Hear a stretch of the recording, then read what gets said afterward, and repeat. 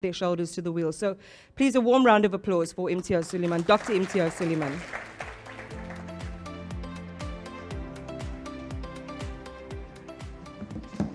Thanks, Imran. I wasn't expecting to be speaking here tonight. Martin, thank you very much.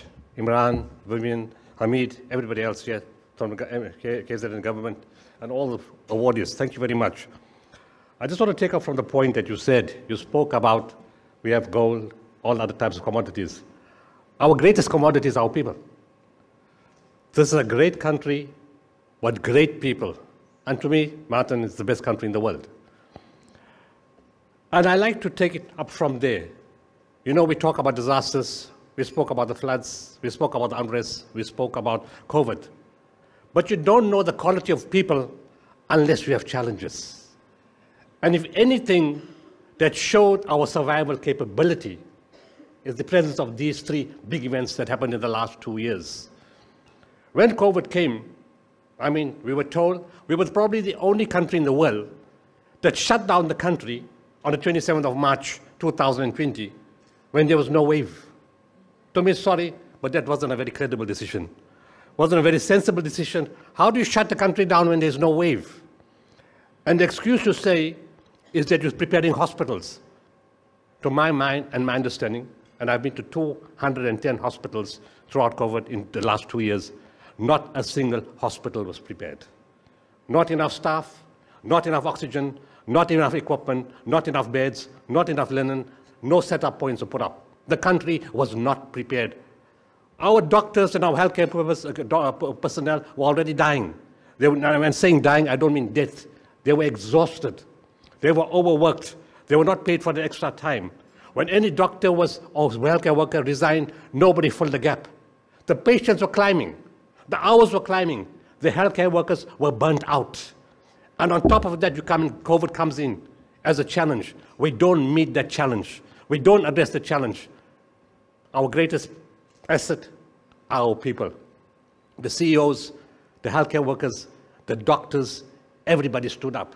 And even the population stood up. If there was a COVID patient, they didn't say we're scared. They cooked food and took to the house of the COVID patient. That is the best spirit of Ubuntu we've seen. You could put your own life at risk. But they got up and they went across and they gave food to the houses. And there were queues of people waiting to do that. It shows South Africa as a nation was not affected by color, by race, by class, or difficulty. Actually, every difficulty brought us together. There was a time in 2020, December, I'm just going to give you snippets because I don't want to be speaking the whole night here, and you guys want to get to the awards. There was a time in 2020, another tragic story. Department of Trade and Industry, by Minister Ibrahim Patel, clever decision, asked the country to get together and design an oxygen delivery device. So the guys from the SK telescope and all other engineers got together and they formed the National Ventilator Group. This is purely South African. This is our engineering, this is our brains, our technology, our universities. And they got together and they designed a CPAP machine. The high-flow nasal oxygen machines that we're importing were taking 60 liters to 100 liters of oxygen per minute.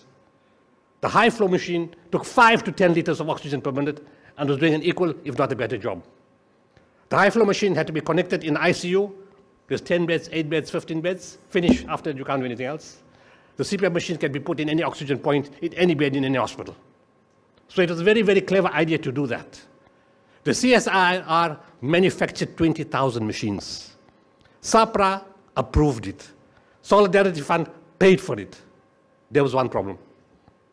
The government couldn't get the CPAP machine designed by government, manufactured by government, produced by government, paid by government, approved by government, put into a government hospital. They couldn't do that. And I asked, what's the problem? They were blocked. They were blocked by somebody in some department not to deliver machines. This is the thing that we have to stop in this country. The corruption, the obstruction, the bureaucracy, I call those people traitors and anti-patriots. And we've got to get up and stand up against this kind of people because our people die because of that. Whilst we had no oxygen delivery devices in the Eastern Cape, when they were coming to all the rural hospitals and Livingston and PE Provincial and other hospitals in South Africa, they were standing in the queue smiling and dropping dead within seconds. They were in the wards, they were dropping dead. In the ambulance, in the taxi, in the car park, in the casualty, they were dropping dead.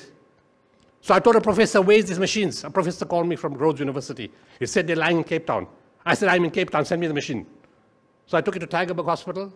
I told them, test it. They phoned me an hour later. They said, we saved 2 lives.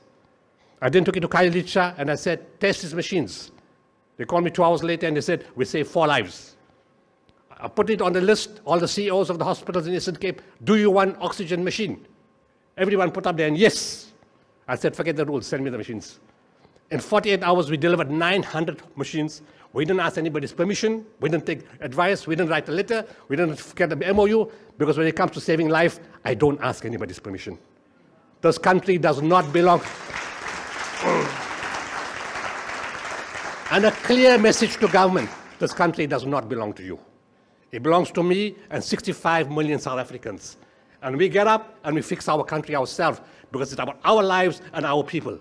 When those machines went into our first hospital called Kala, the CEO called Monday morning. He said, for the first time in COVID, I am smiling. So we said, what happened? He said, every weekend during COVID, we have this terrible job on a Monday morning to count the number of dead people in our wards. It's a terrible job. It's demoralizing. It's heartbreaking. And this is the first Monday that nobody died.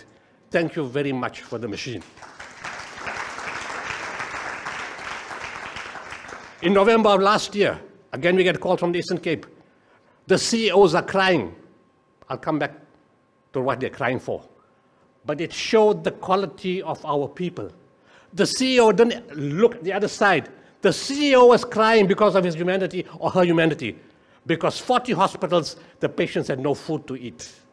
All those people who stole money, the entrepreneurs, the people who got contracts, your uncle, your grandfather, your brother, your cat, your dog, we need to fix that up. It cannot be allowed. While people are starving from malnutrition in the Eastern Cape, whilst we're talking now, every day there's children dying of hunger in the Eastern Cape because of malnutrition. We need to reverse that. And the CEOs were crying, and we sent in food for patients in 40 hospitals. These are all things that can be fixed. There's not things that can't be fixed. There's enough money. It's the management of the money that's the problem, and how it's being used. And of course, to corporate South Africa, you are part of the problem. Everybody says government is corrupt, but who corrupts government? It's corporate South Africa. Everybody is not a crook in government. Everybody is not bad in government. But there are people in our industries across the board that make things the wrong way, and we have to change that. 4 values we need. 4 important principles we need: spirituality, morality, values, and ethics. We need to ingrain that from small into every sector of society, right to the top. To be fair to government, whether this country was run by the UK, by the Australians, by the Canadians, or the Americans, they're going to have the same problem. Because 7 million people's taxes can't look after 65 million people. It's impossible.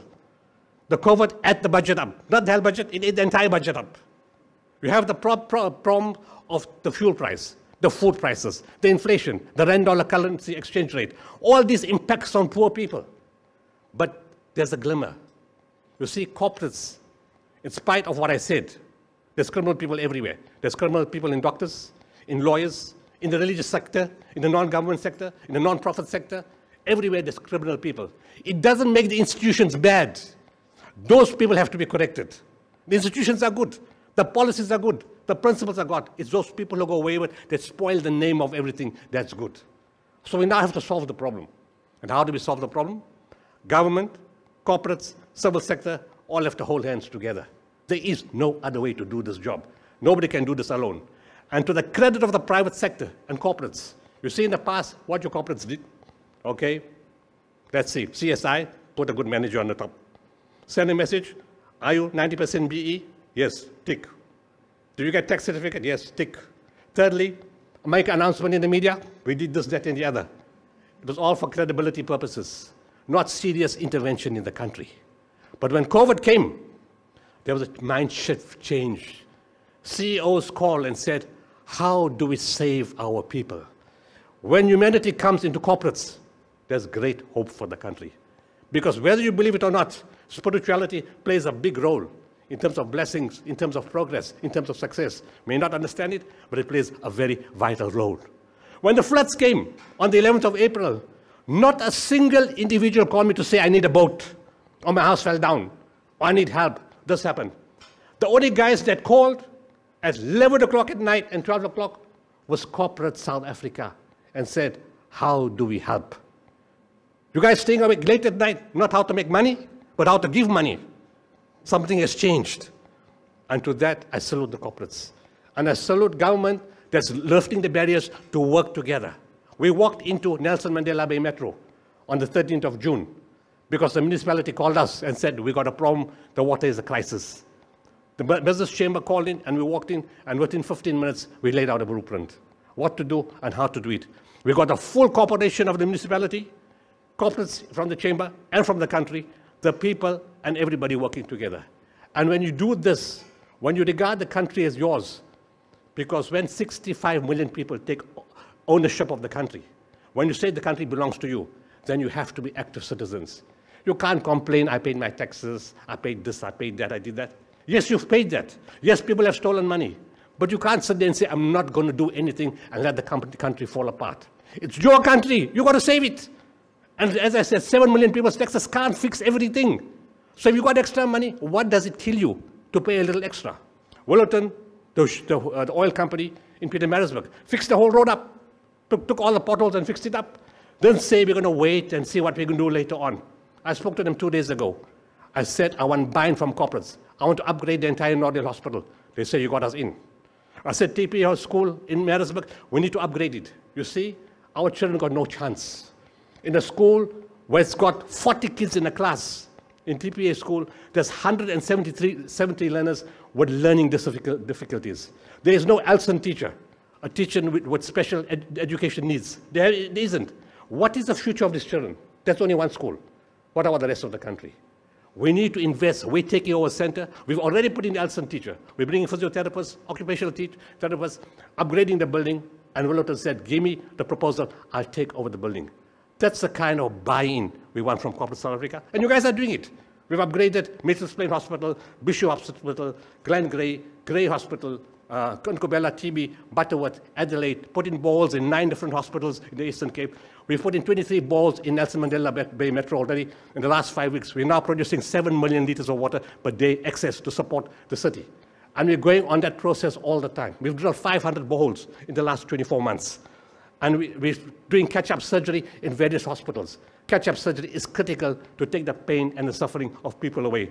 Right now, our teams, and Charlotte Makeke, and we're starting next week, what a 41 million rand upgrade of the hospital. We need support from corporates.